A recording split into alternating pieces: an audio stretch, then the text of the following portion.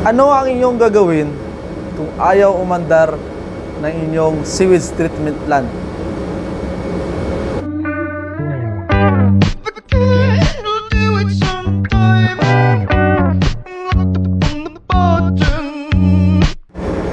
So, what's up YouTube? Welcome back to Markuz World Channel. For today's vlog, magto-troubleshoot po tayo ng ating sewage treatment plant. Kasi sabi ni Ilek, ayaw daw umandar. Kasi nag-overload daw yung ating system. Titingnan muna namin kung bakit talaga yung problema, bakit nag-overload, nag-trip daw. Pero ang gagawin ko, ako lang pupunta doon kasi sa oras na to, operation ng barko namin. Hindi pwede na iwanan yung control room na walang tao. Kaya, see you master, samahan nyo ako doon para mag-ayos ng ating sewage treatment plant. FYI po pala, yung ating sewage treatment plant ay isang system na kung saan ginagamit namin dito sa barko para mag-process ng ating mga i-back para i-process niya para maging safe na i-discharge sa dagat. Kaya see you po mga sir, samahan nyo ako sa ating troubleshoot ng ating sewage treatment plant.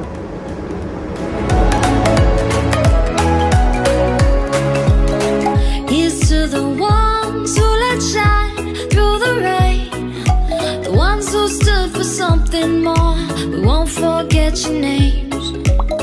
The tide is high, say goodbye, we're setting sail, and all those midnight secrets told, we'll take them to the grave. So when I'm gone, oh, when I'm gone, I'll be right there, close to the sun. Keep holding on,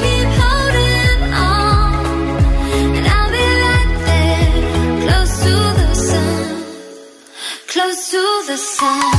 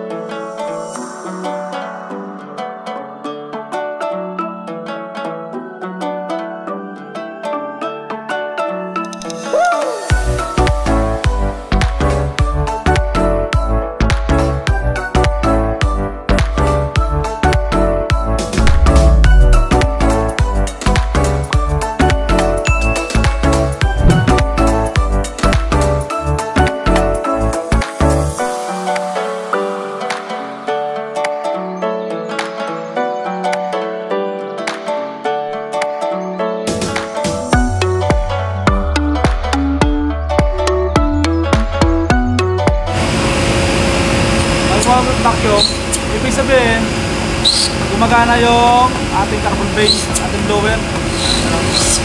Saksin na yung daliri ko. Narinig nyo yan?